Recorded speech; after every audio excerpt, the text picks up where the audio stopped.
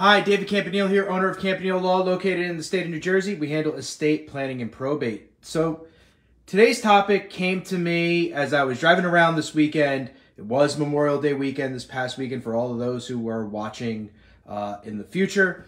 And I saw all these really old cars heading to parades. And I was like, you know what people really need to know? What happens to these cars or their cars when they die? And how do we change titles? So that's our topic for today. But before we dive into this topic, if you have any questions pertaining to estate planning or probate, and you want to schedule a free strategy session over the phone with me, head on over to njestateattorney.com to schedule a day and time that works best for you. So, this is kind of interesting. So in New Jersey, if somebody passes away, you have 30 days where you can operate the vehicle before the title needs to be changed. Now, if there are co-owners on the title, all you need to do is have the new client, have the co-owner sign an affidavit that says they are the co-owner, and they pay, they have to go to motor vehicles, make sure you schedule an appointment, because this could be a little time consuming, and they'll need a copy of the death certificate. There's an affidavit right online, the original title of the car, and a $60 fee. That'll take the old person off the title and put the co-owner as the 100% owner of that vehicle. So, kind of simple, squared away, easy.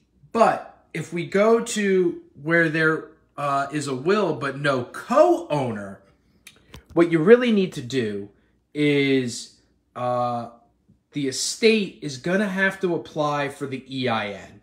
Now, this is standard when we have estates. This is how the government can track things, especially when we have to do estate tax returns and everything. So you apply for your EIN number. That's free on irs.gov. Once you get that EIN, you're going to bring the original title in along with and complete signed by the executor. You're going to bring a short certificate appointing the executor from the county surrogates court, and your driver's license is proof of identification. You're also going to pay a $60 title fee or $85 if it's a finance title fee. They just increase it by $25. I'm not 100% sure why, but I think that's because there's still money owed on the vehicle. And then you're also going to need proof of New Jersey insurance in the estate's name. So this is moving the vehicle into the estate's name. And that's with a will. Now, if there isn't a will and there's a surviving spouse, you're going to have to bring in the surrogate's certificate and the county where they lived, an original death certificate, and a notarized affidavit, which again is online. Sorry.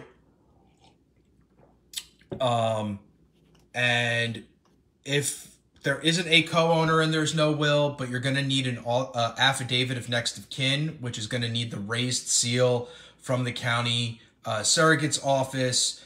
And if the vehicles are worth more than $50,000, you can transfer it, but it's going to have to be executed by the administrator of the estate along with the short certificate with the raised seal.